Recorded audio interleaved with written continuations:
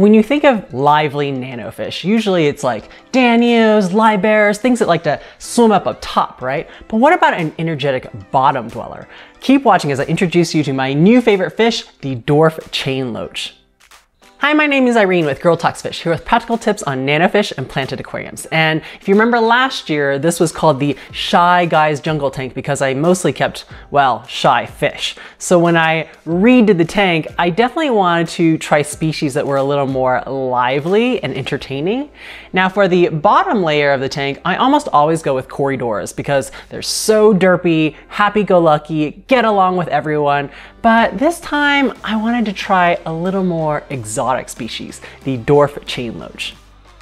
Dwarf chain loaches are one of the smallest loaches that you can get in the aquarium hobby. They have a very slender body, these little barbels around their mouth to help them look for food. And of course, what always caught my eye was that very distinctive dark or black chain pattern running down the side of their body. Unfortunately, you are supposed to get a large school of them and they're kind of pricey. I think I got mine for about $9 to $10, but that's a big improvement because I looked at footage I took back in 2016 and they were selling for $20 each then. So clearly the fish farms have figured out how to mass produce them in captivity because this is an endangered species. Like all my fish, I took them home and quarantined them, treating them proactively with the quarantine med trio because it does treat one of the common loach diseases, ick. However, another common disease is skinny loach disease, and I did notice that my loaches were a little bit on the thin side, so just in case they had roundworms, I went ahead and also treated them with levamisole, which I have a whole video about over here. For conservation reasons, the natural habitat of the dwarf chain loach in Thailand is a well-kept secret. But from the pictures that we see, it kind of looks like they come from rivers and streams in the forest areas that are very well oxygenated. There's a sandy, rocky substrate that is covered by a lot of leaf litter and driftwood. If you've never kept loaches before, they're like little water puppies that do great in a large pack. Typically, I recommend getting 6 to 10 of them, so a larger size school, which means even though they're about 2 inches each, probably the minimum tank size would be 20 gallons or more. If you keep them in too small of a group, they can get stressed and become either withdrawn or maybe even a little aggressive with other tank mates. But if you keep them in a large group, you get to see a lot of their natural behaviors, this social hierarchy they form. They'll shadow each other, play follow the leader. It's really, really amazing to see.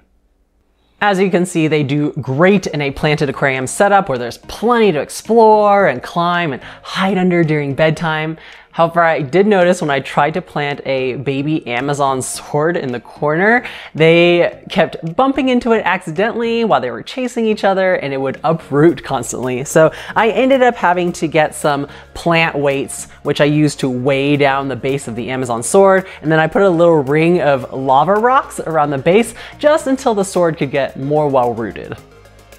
Most websites recommend that you keep them from 75 to 82 degrees Fahrenheit, but then Rachel O'Leary says they can go hot, hot, hot, like discus level 86 degrees Fahrenheit. Mine's just at the normal 78. And then pH range is also very, very wide, 5.5 all the way to 8.0. Because they have barbels like corridoras, you may want to keep them on sandy substrate or rounder pieces of gravel, but I have them on Eco Complete here and they are doing well and haven't lost any of their whiskers. Also, despite the fact that they are bottom dwellers, they definitely love to explore, including outside of your aquarium if you let them, so make sure you have that tight lid. I haven't personally seen any jumping behavior, but I did notice one time one of the dwarf chain loaches was clinging onto the side of the glass like a hillstream loach. I had no idea they could do that, so be careful. As with mini loaches, they have these little spines that can poke out from the bottom of their eyes if they feel threatened, so just something to be aware of when you're netting or trying to catch them out. And then for foods, they are omnivores, but they prefer foods on the meatier side of things. Like in the wild, they'll be eating bugs, little crustaceans, and other invertebrates. So at home, I feed them all sorts of community foods. They'll pretty much eat anything. So things like krill flakes, we've got nano pellets, frozen bloodworms, Rapashi gel food is a good one, as well as freeze-dried tubifex worms. Anything they can fit in their mouth or take a bite out of, they will eat, not picky. A common question that gets asked is, they're really small for loaches. Will they eat snails? In general, most loaches that have that really pointed kind of face that's perfect for diving into a snail shell will eat snails. So I've actually seen footage on YouTube, you can look it up yourself, where they love to go after little tiny snails, and even the bigger ones, they will kind of pester or bug them, possibly to death. So mix these fish with snails at your own risk. While they are very energetic and constantly moving, I wouldn't say that they outcompete my other fish for food, if that's something you're worried about. For example, if I put a chunk of Rapashi gel food in, the livebearers of course, but also the autosynclus and the hillstream loaches, they'll all come and kind of eat over the main chunk, whereas the dwarf chain loaches kind of hang out at the outskirts, catching any crumbs that are flying through the air. Loaches often get a bad rap for being boisterous, which means they're very rowdy, kind of unruly. They might bully or bother or even fin nip some slower fish in the community tank. However, since again, dwarf chain loaches are one of the smallest loaches available, I haven't seen any bullying behavior from them. I will note that they are very curious though. So anytime I add a new fish to the aquarium, they're one of the first ones to investigate, and it looks like they're swimming up and maybe fin nipping them, but I haven't seen any holes or tears. I think honestly, they're just going up to take a smell to see like, what are you doing? In fact, I actually keep these dwarf chain loaches with a long-finned, very slow-moving betta fish named Sonic, and after the initial, again, investigation where they went up and smelled him, they haven't bothered him at all, and they've learned mostly to stay out of his way.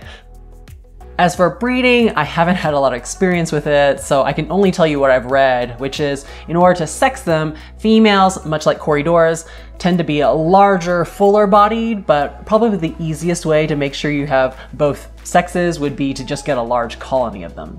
It doesn't sound like a lot of people have been successful in breeding them at home, but I did find an article that talked all about his experiences, so I'll link that in the description below.